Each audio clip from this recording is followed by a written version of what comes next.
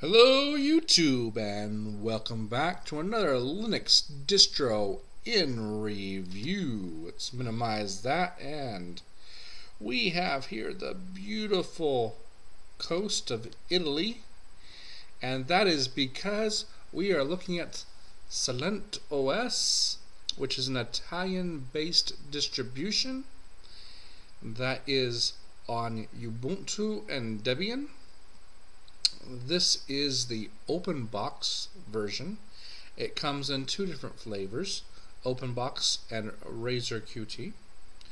In the last 2 weeks, we've looked at two full-featured Linux distributions that had pretty much everything you'd want right out of the box.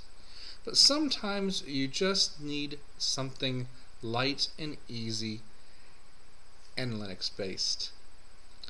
Enter in SalentOS. There isn't very much when you first look at it. It's quite simple, but at the same time, I really like the color schemes that they've used, the icon placement that they have, and the simplicity that SalentOS has to offer. You have just a simple file manager. The web browser is Chromium. You of course have instant messenger and text editors, a few wallpapers. The applications are very minimal. For instance, you just have your basic accessories, a couple applications, gthumb, just to be able to look at pictures. Most of what you'll see here I have had to install, GUVC for instance, and the VLC, media player, simple screen recorder. Those things I installed. It did come with Mixer and Parole as the video player. However, I had to install VLC so it would be able to use the codec that I'm encoding so I can test it and make sure that it was working. Office has nothing more than AbiWord and numeric. And then of course you have your internet type applications, Chromium, Gwibber, Pigeon for instant messaging, etc. Thunderbird mail client if you use a mail client. Development of course just has Python installed, and then of course all of your Openbox and system settings. SalentOS has a very nice web page. Right here they use a lot of the Italian national pride colors from their flag, and their website is a mixture of some English and Italian, and I have found that in some of the works, some of the stuff within this, the things that have been customized have not been converted into English, despite the fact that most everything else is English. For example, if you were to click on the shutdown options here, you will see that it's all in Italian. And through trial and error, I was able to sorry about that. My wife's phone just went off and threw me. Just from testing and trial and error, I was able to figure out to go back, log out, reboot, and shut down. Of course, I don't know Italian, so it's good enough for me. As I said, you can get SalentOS in two different flavors, RazorQT and the Openbox flavor, which we have right here. Very simple to download. The installation was very smooth. It ran well. Nothing too complicated. The partitioning was easy to go through, and seamlessly and flawless. I have been through some installers that have given me grief, and I've not been happy with the way they were. Unfortunately, I don't want to say them at the top. Some of the ones that bugged me the most, but this one was a good one, and it runs very well.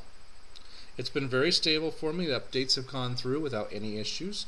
It does use a Synaptic Package Manager, so very easy to be able to install packages. I was able to install the simple screen recorder and the GUVC View application very easily through the Synaptic Package Manager. All in all, it's a smooth, small platform that works very well. Now you ask sometimes, why would I need a system that just has a little? Well, Linux in itself is very stable and very strong, and you can do so much with it. So maybe you don't have the hardware capacity, that the large hard drive, lots of RAM. This is going to work well for you on possibly an older system. If I didn't mention it, which I don't think I have, this is only built in x86. It's not 64-bit, so it will work on that older hardware. And because of it using Openbox, then it's going to have a very quick response time within those systems. Distro Watch has a little bit about it here, and it does talk about how it is good for its lightness and simplicity. And I'd also like to mention that it does talk about here on the home page how it is inspired by the Salento land, molded by the sea and wind, steeped in history and art in the south of the Italian peninsula. It is very beautiful, and if you look at some of the wallpaper that comes with it, you will see that it looks like a very nice place to be. Kind of gives you a peaceness about the whole system. Well, that should wrap up this distribution review on SalentOS. If you're looking for something a little on the lighter side, this is a good OS to try out, check out, and run. As always, thank you for watching. If it's morning, evening, noon, or night, whatever you're having, I hope you enjoy it. Thanks for your comments and thanks for your views. I hope you enjoy these videos as much as I enjoy making them for you and talking about them. Hope you've been enjoying some of the other Gen 2 and Linux tutorials I've been trying to do. That's kind of the direction. I'm not trying to pigeonhole myself into just talking about Gen 2 as much as I want to be able to kind of open it up, and if someone has a problem or a question about a specific distribution, maybe I can throw on a distribution that's related to there, see if I can figure it out for them, and then we'll do a recording and throw it up there.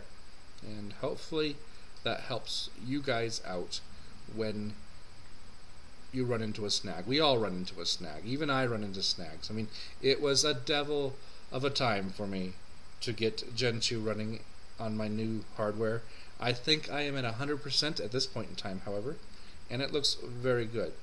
I still have a lot of issues with other OSs, and that's why I have gone back to my old hardware. This is running on an HP DV8T, which is about 4 years old, but it does have a Core i7 in it and at least 6 gigs of RAM and plenty of hard drive space. So it's not like I'm running it on an older machine, but it does work much better. So again, I'm starting to ramble, so I'll shut up. Have a great one. We'll talk to y'all later. Bye.